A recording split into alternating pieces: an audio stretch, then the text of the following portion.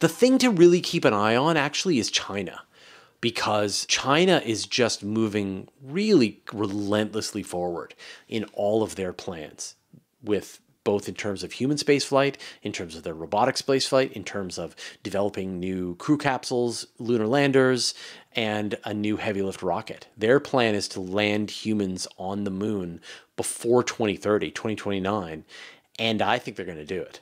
Like, very likely. Yeah. I mean, they've got all the pieces in place. They've redesigned their crew capsule.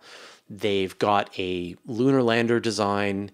They've got a new heavy lift rocket that's in development. And their plan is really simple. They're going to have 2 of these heavy lift rockets. One's going to carry the lunar lander. One's going to carry the crew capsule. They're going to meet up at the moon.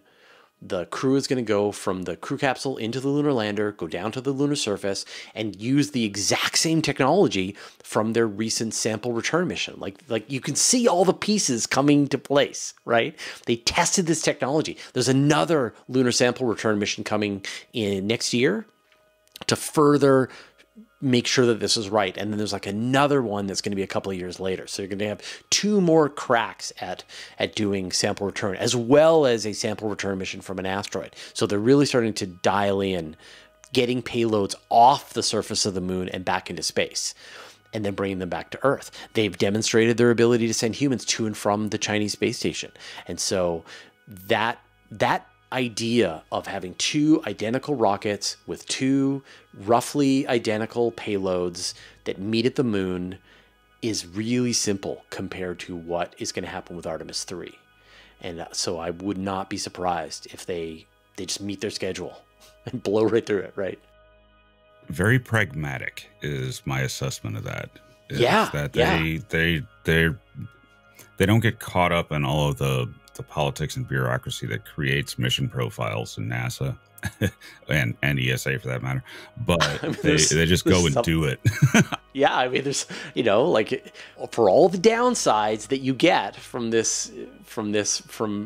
all of the other aspects, boy, you can get a well-run, or at least a space exploration plan that follows a long-term objective, because people don't have a lot of choice. You end up with the same party every year, and they just follow the plan. So, yeah. Now, has China released any information on where on the moon they're choosing to land? Yes. I mean, they're aiming for the South Pole as well. I see. But I wonder, see, this is just outside of my brain, but we did cover this on Universe Today. So they put out a paper. So China put out a paper in 2022 where they were proposing sites for a lunar research station. And that would be obviously the same place that they would send humans. So it's going to be at the South Pole, close to the Aitken Basin. So essentially the lunar missions that are being planned are look for the ice at the poles and see what can be done there, and that's the area of interest. And it's not so much the going to the lunar mare or anything like that. My question is that more dangerous? In other words, going into terrain that's not completely flat like that seems to up the danger level, doesn't it? I don't know. I mean, at the end of the day, the moon is cold and then it's hot. You don't have a lot of atmosphere. Like, the conditions are roughly the same, but as you said, there are mountains and craters and stuff. The lunar landing sites that were chosen for the Apollo missions were like really right there in the middle of the moon, that they were easily seen from Earth. You could transmit to and fro from the moon. The challenge of landing at the South Pole of the moon is about being able to communicate, because in some cases you're not going to have a direct view of Earth, and so you're going to have to use some kind of relay transmission to be able to do that. And again, the Chinese have demonstrated this. They landed a rover at the South Pole. They used a relay satellite on the far side of the moon to communicate back to Earth, and they were able to demonstrate that this is feasible. And so that is one of the big challenges, and NASA is considering how they're going to be solving the same problem as well. So anyone who's going to the South Pole of the moon has got to think about how they're going to get their data home, how they're going to maintain contact with the astronauts. Now, another area of interest with what China's doing in science is FAST, which is now the world's largest radio telescope, and nothing really compares to it ever since Arecibo collapsed. So what is on the agenda for radio astronomy with FAST? Well, FAST, as you said, is a gigantic telescope, 500-meter telescope. It was bigger than Arecibo. It didn't have the same radar capability of Arecibo, and so like Arecibo really was a unique instrument. FAST is bigger, but it couldn't do the same things that Arecibo could do. But you know, we're seeing a lot of research coming out of China for their work on pulsars, on doing a lot of radio astronomy observations. And one of the really interesting things, actually, there's just a paper that just came out today that I was looking at. They're putting a big investment into SETI. So while in the West, interest in SETI is finally there, like NASA is finally funding SETI papers, doing, you know, researches and things like that. The poor people at SETI have needed to use borrowed data, having to set up pipelines so that they can slurp up some of the data that while someone's like examining pulsars. But again, in China, they are taking this very seriously. There is both local funding for SETI searches as well as international collaborations using FAST.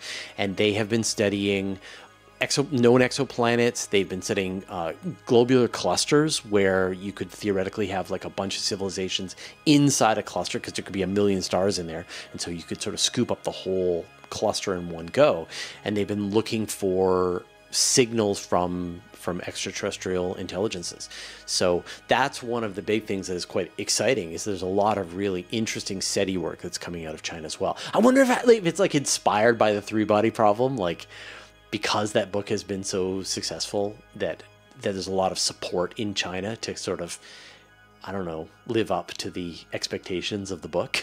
That might be what's going on, because, you know, sometimes literary and cultural things can actually affect policy. Yeah, you think about like the effect of Star Trek, right? Just on the kinds of technologies that get developed in the West. It's interesting. It is, and I wish China, you know, good luck, because it's all collective science, and I'm sure that on the agenda, the using FAST, you know, lots of Western scientists will get to use it as well. Yeah, there's a lot. I mean, like, there's a lot of collaborations coming out of the FAST telescope. Like when you see papers based on FAST, in some cases, nobody from China worked on it, that it was all a Western collaboration, or not, in some cases it's a team of Chinese astronomers and Western astronomers, and other times it's all Chinese astronomers. So they have made FAST very available to researchers. You know, they've got a bunch of other telescopes and instruments that they've set up. They've got a new powerful solar observatory. They're developing their version of the Hubble Space Telescope, which is going to be flying in formation with the Chinese space station. And they're doing a lot of work in gravitational wave astronomy. So they have plans for a space-based gravitational wave detector as well as ground-based gravitational wave detectors. And they are in the process of building the largest steerable radio telescope in the world. So there's a lot of research in this coming out of China. The gravitational wave thing is interesting because there is a phenomenon known as glitching in gravitational wave detectors. And there's a recent paper on it that they don't really know if it's even real or if it's some sort of instrument abnormality. Well, if you've got two gravitational wave detectors on different parts of the planet, then you might be able to pick up the same thing at both, you know, detectors and figure out if this is actually astrophysical or if it's just some sort of instrument glitching in LIGO. Yeah, yeah. Well, I mean, LIGO already is two separate observatories that are designed to do exactly this, that if one detects something happening and the other one doesn't, then it gets thrown out. You need confirmation on both observatories to detect it. But I hadn't read this paper. Now, I saved the best for last because it is the instrument that's coming online that excites me the most, because it's just going to be an absolute data dump. and that is Vera Rubin. Yeah. And that sees first light this coming year, I think in late 2024. Yeah. What's the progress there? Yeah, that's it. That's the progress. I mean, the progress is that we should see first light from the Vera Rubin telescope. So Vera Rubin is this 8.2 meter, like the big telescope class in Chile, with the largest camera that's ever been built. It's like 3 gigabyte camera, and it will take an image of the night sky every 15 seconds and then move on to the next spot beside it, take an image of the sky. And because it's this big telescope and it's built with adaptive optics, it's going to take really deep, really faint images of the sky, and then all of this data is going to be dumped out onto the internet. And its job is to find all of the things that the universe does when we weren't looking. So it's going to be looking for supernova detonations. It's going to be looking for asteroids moving through the field of view, new comets, Planet 9, all of these things. And entirely new phenomena that we had no idea were going on out there in space. It's only by looking at the entire sky continuously, every 3 days, it will update its images of the night sky, that these things will be found. And I'll give you some examples, like Type 1a supernova, which are one of the most useful things that astronomers use to measure distance in the universe. It's how we discovered the presence of dark energy. It was found using, studying these Type 1a supernova, and over the 25 years that astronomers have been doing this analysis, they found about 1,500 of these Type 1a supernova. Vera Rubin, in its 10 years of operation, should find 1 million of them. Right? And other variable stars and other supernova, and like, who knows what it's going to find. There's like this class of asteroids that NASA has identified, the ones that are 140 meters and bigger. They found most of the kilometer-sized ones, but it's the ones that are down to 140 meters that are still dangerous at a, local level, the city killers.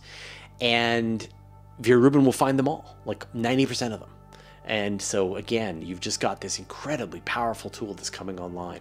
And I love, they've changed the way they're going to be releasing this data. So with Vera Rubin, everything is just going to be public domain immediately.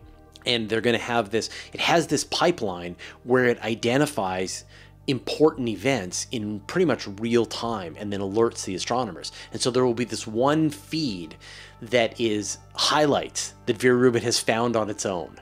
It'll be like, oh, I found a supernova. Oh, and I found this variable star over here. Oh, and I found this asteroid. And there's Planet 9. And then there will be this other data. All of the data will be getting dumped out. And then you'll be able to use the tools on Vera Rubin to do targeted searches and say things like, well, I wonder, I'm looking for this kind of a thing. And you'll be able to dig through the archive to find what you're looking for. And so it's like, in the olden days, you would get time on a telescope to analyze some target. And then you would get your telescope time with James Webb or whatever, and then you would analyze that target. But now we're shifting to this world where instead of getting time on a telescope, you just dig through the archive, because everything was looked at simultaneously. And there's this continuous observation of the night sky, which is just wonderful. So yeah, there is no telescope that I am more excited about than Vera Rubin. I just wish we had a second one, an identical one in the northern. Yeah. In the north? Yeah, I agree. Yeah. Yeah, there is no time domain astronomy telescope planned for the Northern Hemisphere yet. Yet. Maybe China will do it. Yet. I wouldn't be. I feel like China is planning one, but I don't know where they would put it. It's hard to keep up with everything that China's doing, and it really is, and they're not always forthcoming. They're not forthcoming. No, they are terrible at telling us what they're doing. Yep. Probably, secretive. Secretive, but also the fact that they may be telling everybody internally in Chinese newspapers, but it doesn't translate over somehow, and things are missed. Yeah. I mean, I do follow stuff back into Chinese sources as best I can, but it's a whole other sort of internet. And the way news moves around on the Chinese internet through Weibo and their various WeChat, it's a different creature. So it's really hard to find news in the same way. without just being immersed in it all the time. All right, Fraser, we're out of time. It's always a pleasure talking to you, and I'm really excited about the year to come, and I'm really happy with how 2023 turned out. 100%. This is going to be a great year.